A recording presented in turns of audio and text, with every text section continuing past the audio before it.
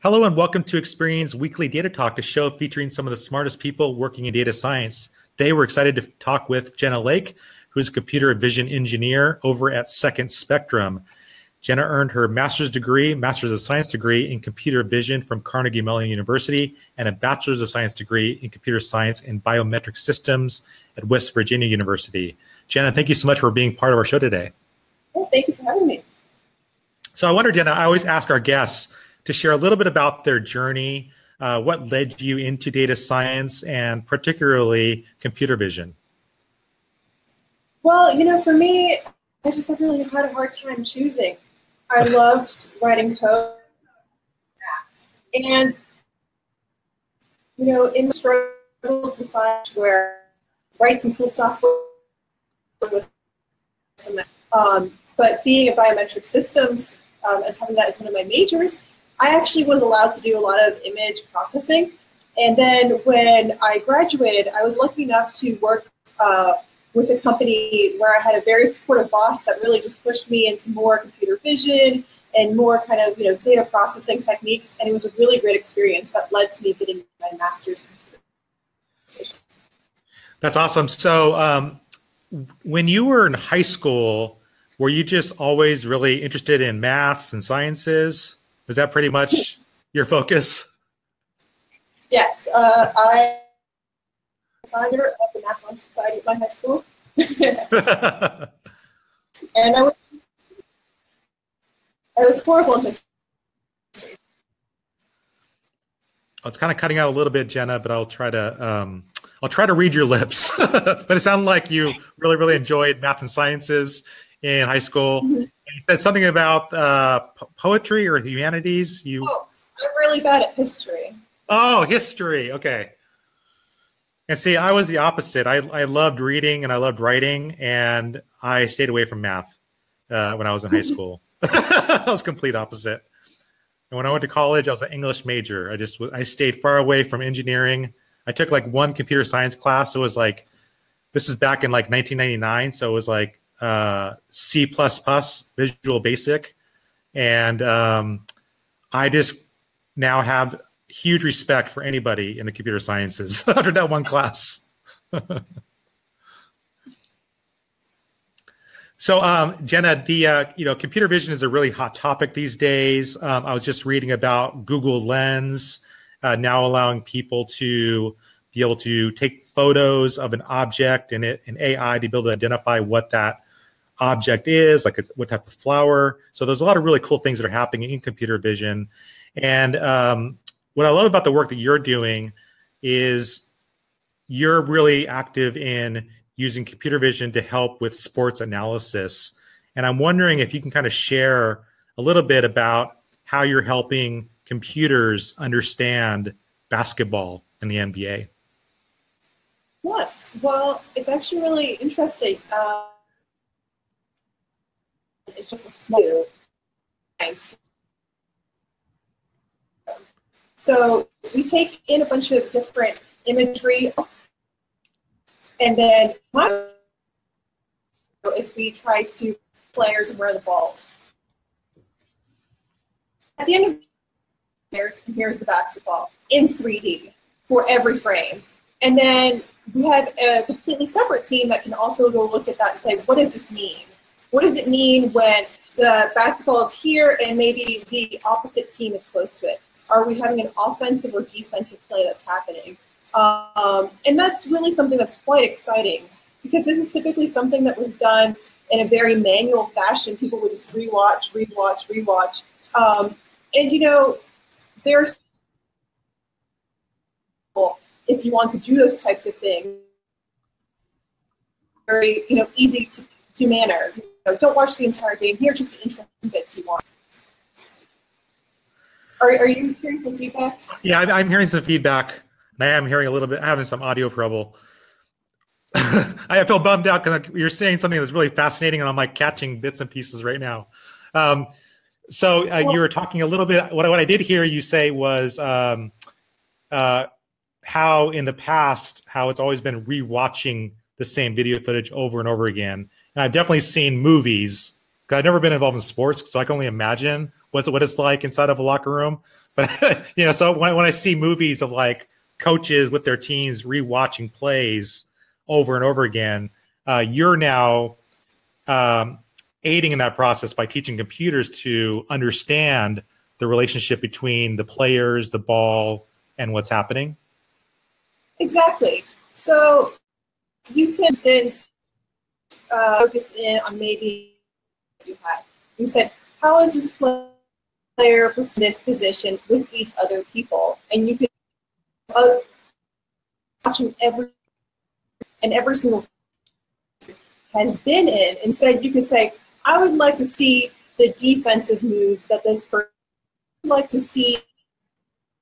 Is this person on the court most effective?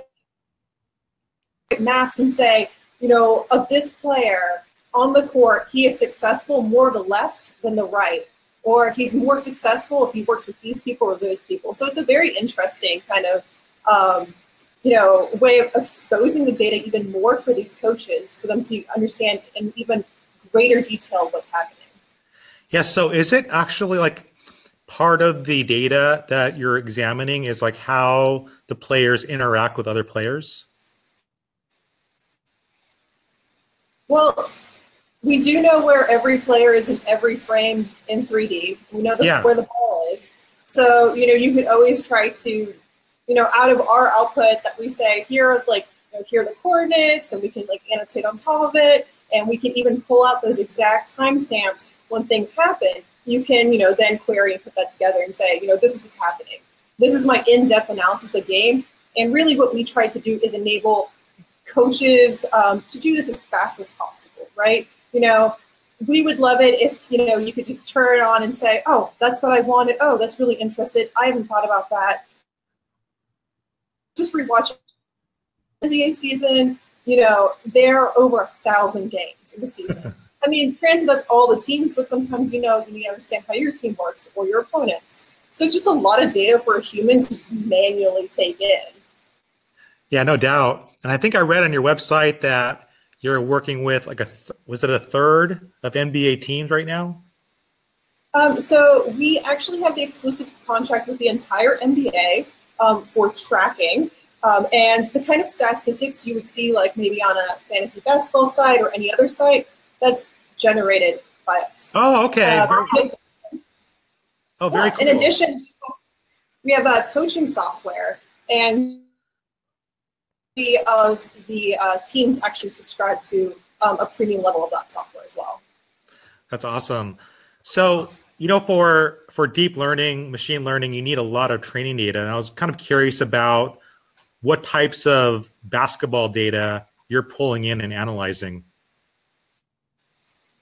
Well, we are very fortunate in the fact that, we have our own cameras, so we can collect what we want. However, we have the same data problems every single person has. Labels, labels, labels, labels. If you want to train anything, you need to know what's happening there. And, it's wonderful to have this huge amount of data, but at the end of the day, we need to be able to make sense of it. And it's completely inefficient to say, oh, for a human, label every single frame, every single player, and the ball. I mean, that would just take forever. And so you have to kind of walk that really fine line. I think almost everyone in machine learning, computer vision has to do right now is to understand, how can I train a model in an effective manner with some data, or what data is most important to represent, because you also want to represent your normal cases as well as your edge cases effectively. Now, one of our comments just came in about why the focus is on NBA, and that's because basketball is just starting up, so we're really excited about NBA. But obviously, the work that you're doing expands beyond basketball, right? Yes. I'm working with some soccer teams in the MLS, so that's been very exciting, and it's really interesting to see the differences in the sports.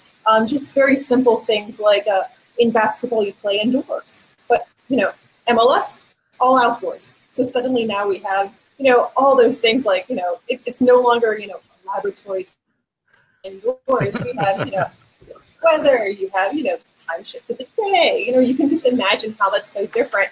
And not only that, but suddenly you have a very different number of people you need to track on the field.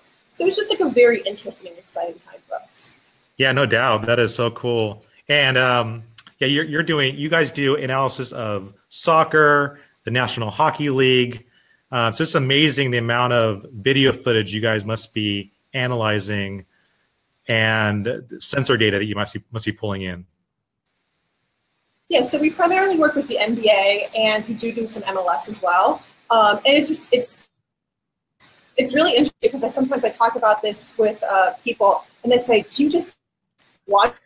I was like, "Well, yes, but I think of it in a very different way than someone watching it." Yeah, I imagine it must be really funny, like sitting down watching the Super Bowl with you, because you're probably watching the game in a completely different way. Yeah. So I'm kind of curious about what sorts of models do you work with, or models that you build to help you identify basketball players and how they're performing? Yeah, so we do have a number of different models. Of course, we need to have models for, the players, right? And, we're very lucky in sports that, unlike in, faces in the wild, people wear jerseys with their names on, their different colors and numbers. But, that itself has its own challenges. You could imagine that if you have two of the same number on the court, that's a little bit different. Or what if you have some numbers that kind of look the same? Yeah.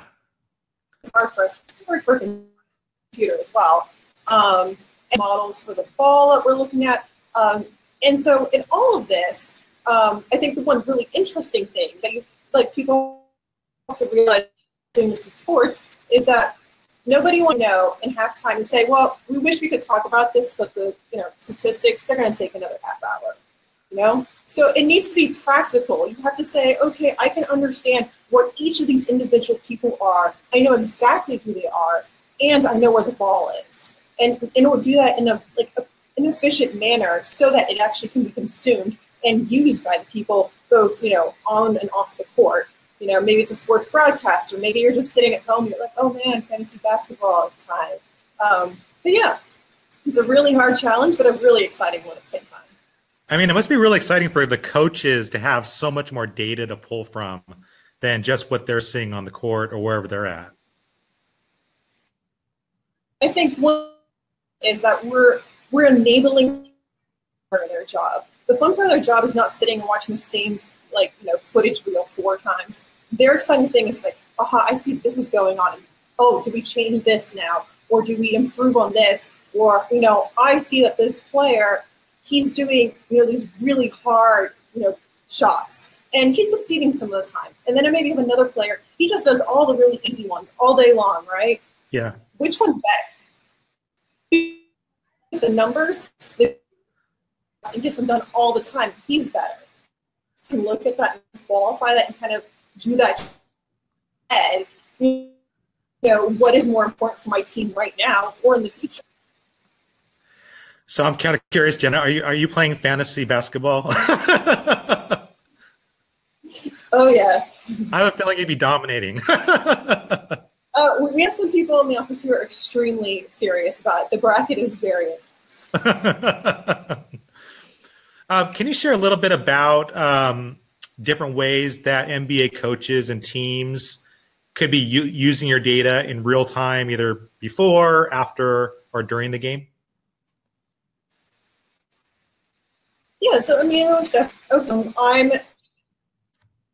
I'm a certain team. I'm going to face a very hard team that we've had a really, it's been neck and neck. You can think about, when we had the playoffs, how are they strategizing?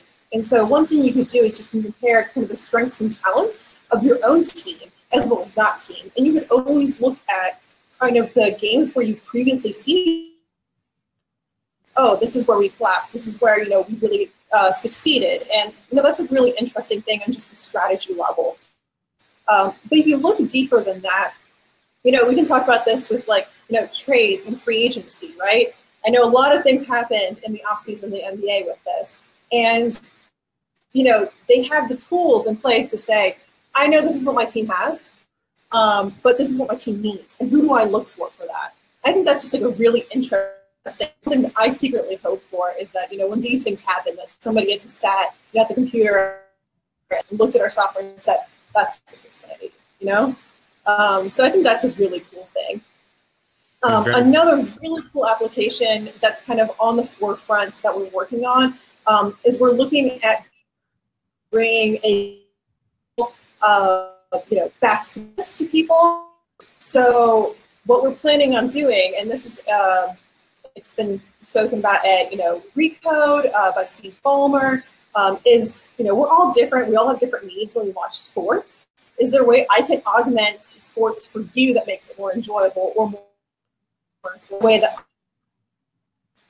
And so we're looking at all these different ways of how we can advance and customize this viewing experience. Maybe you want to really impress your friends in your fantasy basketball league. Is there a way that we can show some of our things to you? And you can say, I learned something new today. Or is there a way that you say, this? I think that's really exciting that, coaches, and now we're starting to do it in the living room. Yeah, that's super cool. And I'm just thinking about the future, how, just in the last year, we're seeing leaps and bounds with virtual reality and watching possibly sports in the future in virtual reality where we can be down on the court, possibly watching a game and then overlaying it with data that you guys provide over the players that we're interested in. That would just be phenomenal to be able to have access to that in real time. So this is very, very exciting for anybody who's a sports fan or into virtual reality because the data that you guys are providing in real time is just fascinating and definitely going to be helping improve coaches and teams as they make their decisions. So I'm kind of curious about, Jenna, what are some of the biggest challenges you notice right now for those working in computer vision? I think computer vision, you always have this personality. You could look at so many things, but it's slow, You could sit there and we could look at everything that ever happens. We could come with this, really interesting analysis, but we'd wait 4 weeks for it.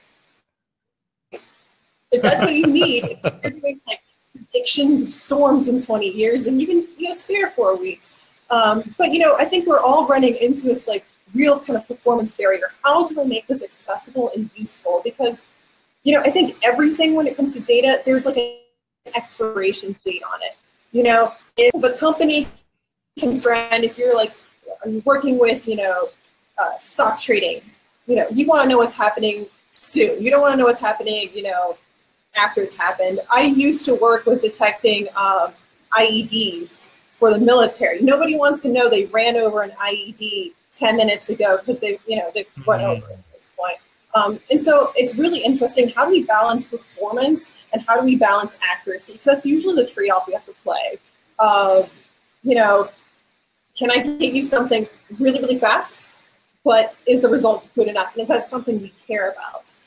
And so I think, overall computer vision, that's really something we're tackling. And what I really liked that when I went to the big computer vision conference, CVPR, I saw some researchers actually start to you can see this in pretty much all facets of the industry that deal with computer now is coming out with GPUs that are optimized for these kinds of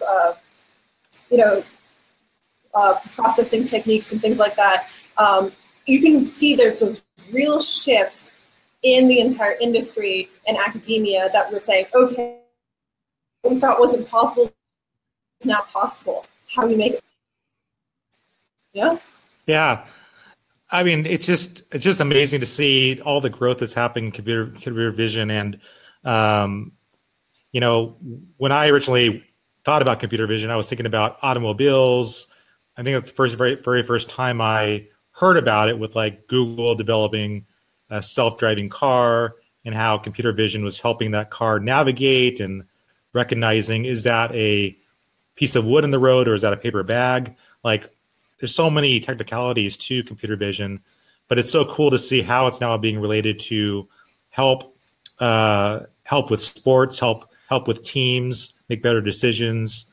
And so I'm just very, very impressed by the work that you're doing. Also curious about, you shared some of the challenges with computer vision.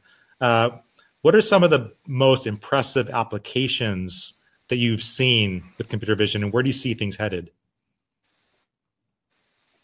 Oh, that's a good question. So, I mean, of course, I do here is very cool. But other than that, other things have just been like, whoa, I haven't thought about that before. And, I hate to say it, everyone's working on a self-driving car, everyone's working on VR, and it is all very cool. But I have some actually very novel things that I've seen. I've been like, wait, what? So when I was at CMU, I was lucky enough to be working in the illumination and imaging laboratory. And in there, they're working on a smart headlight. So if you imagine you could drive with your high beams on all the time and not worry about blinding anyone. And so they have the ability to turn off part of the headlight, and so it won't blind the driving. And I just thought that was the coolest. Someone who grew up on the East Coast, where it's I thought that was just brilliant. I was like, oh, that's great. There are also things where they can turn off the light in those pixels or areas where there's a lot of reflections from like rain or snow. Clear back from that. Oh. I thought that was interesting and novel application. I thought of computer vision that I've seen recently actually comes out of MIT. And they were able to see subtle changes in color in your face that you can barely see with the human eye, your heart rate from a regular webcam video. What? Yes. That's crazy. Yeah, it's so weird, and they'll dial up. You can actually see it, and people's faces red, white, red, white, red, white. It's the weirdest thing, but it works. Whoa. When I was in school, I was like, I have to make sure this works for real, and so I put it up and played around with it. It's one of those things that like it shouldn't make sense, but it does. It's just so interesting. And I have to say one thing that's I think really interesting with this like ease of like great computer vision and machine learning that we have. I'm a computer vision person. I live to make dots and rectangles and bounding boxes and segmentation of things on images. But I will be the first one to say that my output looks hideous. It looks horrible, and it's a lot of data. You think about, oh my God, we're increasing the orders of magnitude of what you see, right? Usually, say basketball for instance, we're used to saying, oh, that's the guy with the ball over there, and then that's all we care about. Yeah. Suddenly now, for every single frame, every single player, how do we distill this down into that we can use this? And I think that's such an and I am forever grateful for the great user experience people and the creative people and the full stack engineers who actually think about this every day, because I think that is really impressive. How do you take my dots and these outputs, and do you make them something people can use? I'm just always impressed by that kind of thing. Wow. Well, it's super impressive of what you're able to do to get that data over to those various scientists to help make it more meaningful. But for you, it's like you not only are part of creating the models and finding what's important, but you also need to have a good understanding of the game. And so it's just, your work is fascinating and very, very cool to see the developments happening in your space. So I wanted to find out, there are a lot of data scientists in our community that are looking at getting into computer vision. There's also people who are thinking about, they're currently students now in high school or college, and they're thinking about pursuing a degree in data science. And I was wondering if you have any advice for them. Yes. So I have 2 bits of advice that I've gotten from, thank you. Thank you, Alex. So I have 2 bits of advice for people that I've gotten from my professors and my, bosses in the past as well. First thing is stay curious. I got into computer vision by basically asking if hey, you've mathed over there, can I play with that for a while? I also got into GPU programming, which is general purpose GPU programming. I got into that by basically saying, that guy that used to do that too, and I start doing that. And they were like, oh, yeah, sure, why not? So stay curious. Get yourself, into things that you think are exciting and interesting. And then secondly, this has been a really hard thing I think that most people struggle with. Prepare to try lots of things and fail most of the time. Whether you're doing machine learning or even software engineering, most things in life, you will try to do things 10, 20, 30, 40, 50 times, and you will fail. But there'll be that one time that you say, hey, this actually works. That's great. So don't be afraid to fail. That's completely normal. And I've been very lucky to have talked to some of the greats in computer vision while I was at CMU. And that's the same thing they said. I failed all the time, but nobody will remember that. They'll just remember the times that I actually succeeded. And I think that's a great bit of advice to take because it's very easy to beat yourself up about it, Yeah, I love that. That's wonderful advice. That's wonderful advice. Oh, I hear a little echo.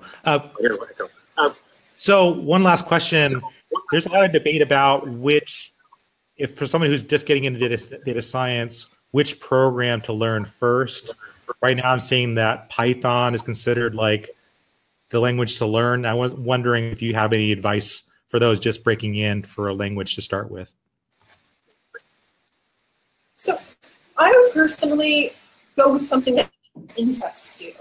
Okay, the thing that's going to keep you learning, sit in it. So if you wake up in the morning and you said, hey, I'm so interested in embedded systems. I think it's so cool. I'm one of those people. I'm gonna run for the hills for C++. Right? I'm just gonna be like, this is awesome. But if you're a person who's like, hey, I have this book and they talk about this really cool library, and I want to learn how to do computer vision or machine learning.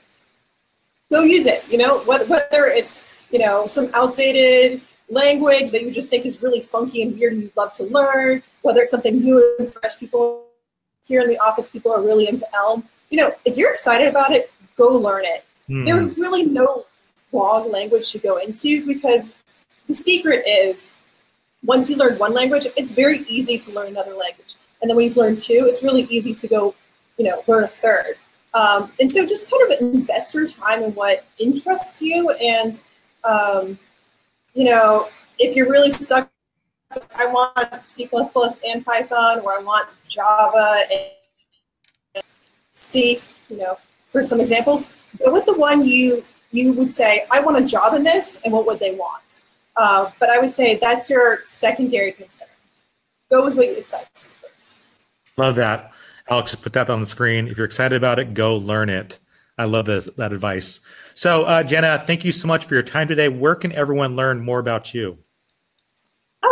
Well, you can find me on LinkedIn. It is linked on the site. So, if you want to learn more about Second Spectrum, we put out and looking especially for interns. If you guys are excited about machine learning or computer, site for that. Awesome. Thank you so much. And we'll make sure to put links in the About section of the YouTube video as well as in the comment section of the Facebook Live video.